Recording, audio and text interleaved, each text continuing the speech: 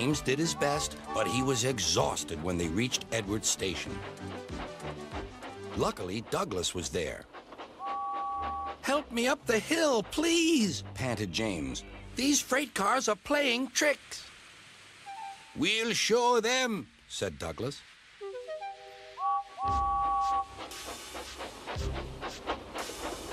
Slowly but surely, the snorting engines forced the freight cars up the hill.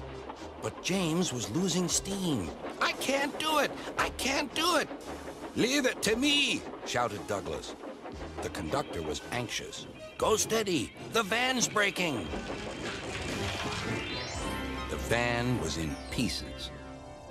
No one had been hurt, and soon Edward came to clear the mess. Sir Topham Hatt was on board. "I might have known it would be Douglas," he said. "Douglas was grand, sir," said Edward. "James had no steam left, but Douglas worked hard enough for 3. I heard him from my yard."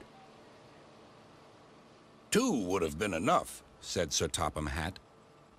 "I want to be fair, Douglas, but I don't know. I really don't know." Sir Topham Hatt was making up his mind about which engine to send away, but that's another story.